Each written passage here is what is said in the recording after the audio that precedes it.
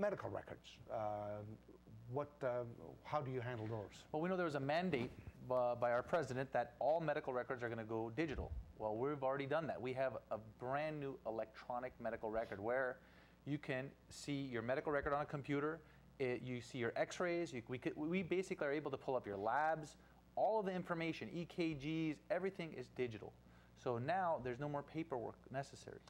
Another advantage of this is let's say you go to the hospital, your hospital, you come to my emergency room, I see you, take care of you, and we say you need to be hospitalized. We put you in the hospital, you're taken care of the hospital, and now you're done, you go home.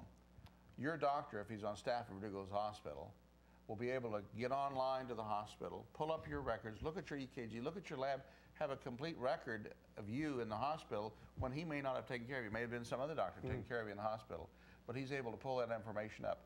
At home, we have radiologists that can take a look at your x-rays. If I call an orthopedist, he's able to get online, pull up your x-rays from home, and say, well, I'm going to come in and fix this fracture. And not only can he pull up your x-ray, like the old days we used to give you the hard copy of that x-ray, he can play with the x-ray. He could turn it around and look at it at different angles, different hues.